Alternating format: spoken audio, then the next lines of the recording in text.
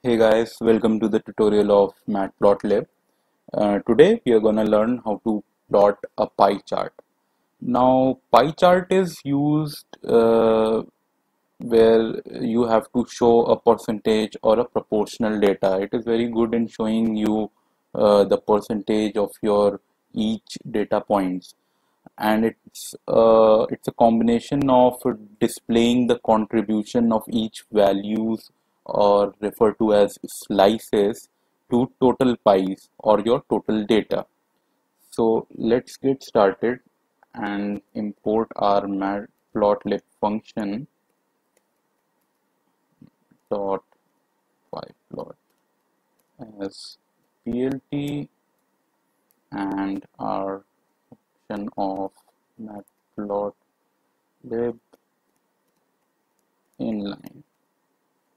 Okay, so we have this data of a, or you can say a survey where people have responded to what type of movies they are interested in or what genres of movies interest them more. So in one section we have the genre of the movies as movie and the number of people who are interested in these categories. So let's create a pie chart out of them. So it's very simple. You call plt dot pie and you pass people or number of people and you want your labels to be movie. So it has generated a pie chart, but it has also generated these unnecessary lines and we want to get rid of them. So you can simply say plt dot show and let's get rid of them.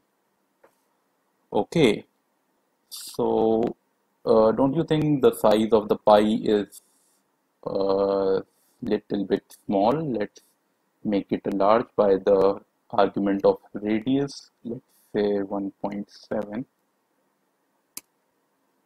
Yeah, looks good now. But wait, it is specifying that a larger portion of your data is occupied by the genre of romance. As we can see, it's 48. But we also want the values or the percentage of the values to display. So we have another argument for that, and that is auto PCT or auto percentage. So we have to pass a command. I'm passing as 0.1 or I'm sorry, percentage 0.1 and f double percentage. So we are having a percentage. Now what this auto PCT does is it is a format string, the value.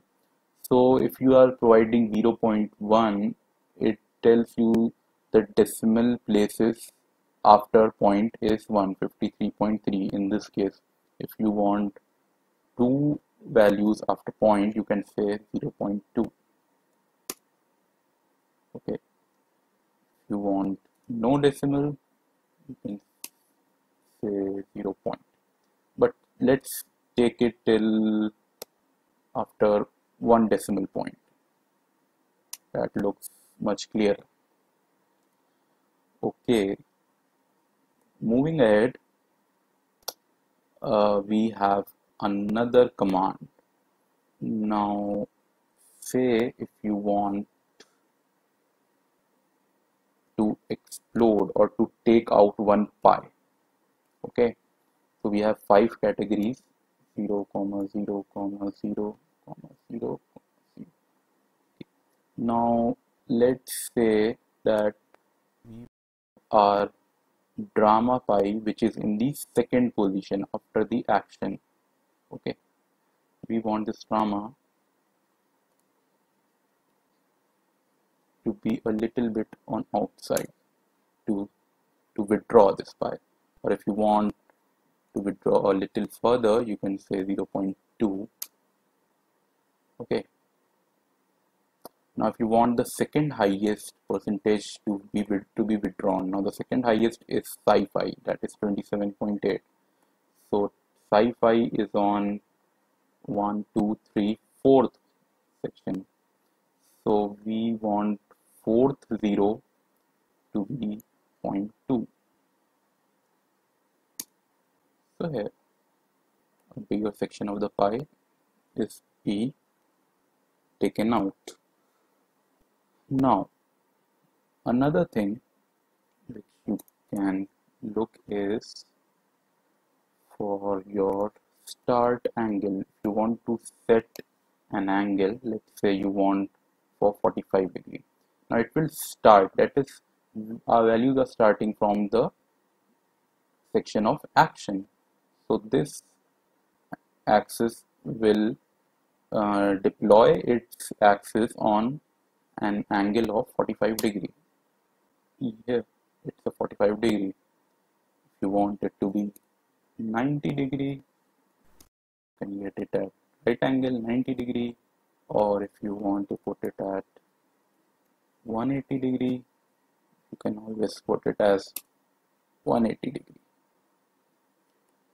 So here, so as we can see, the survey of the data implies that a larger population is more interested in watching the movies of genre of romance, and the second highest is for sci-fi. Now these types of surveys are very useful to plot on pie chart, and of course you will be getting to plot a big data on Excel sheets or CSV files, so that's always a tedious task. Okay, so that is it for this tutorial, guys, for the pie chart, and I'll be posting much more ahead. And please, if you have any queries, feel free to shoot it down. And thank you for this session.